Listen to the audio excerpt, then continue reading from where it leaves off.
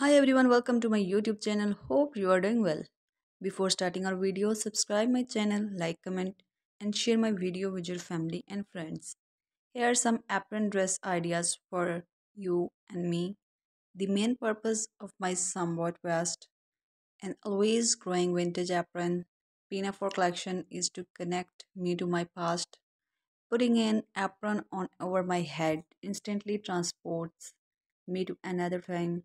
I do find I'm more productive with household matters when I am wearing one. It is like a switch turns on that tells me to get it to whatever it is the day. I'm in the middle of making blueberry muffin as I make it. The first batch is in the oven, and even though the mixing is over, the apron will stay on at least until the last batch is out. The apron is probably from the mid 40s and is red with blackberries and yellow roses piped in white. The apron pinafore also brings me a sense of belonging to long line of girls and women. I have never met the children and women of the frontier, the Edwardian mother canning and putting food by for the winter, the girl in the photos here. Subscribe my channel, like, comment, and share my video with your family and friends.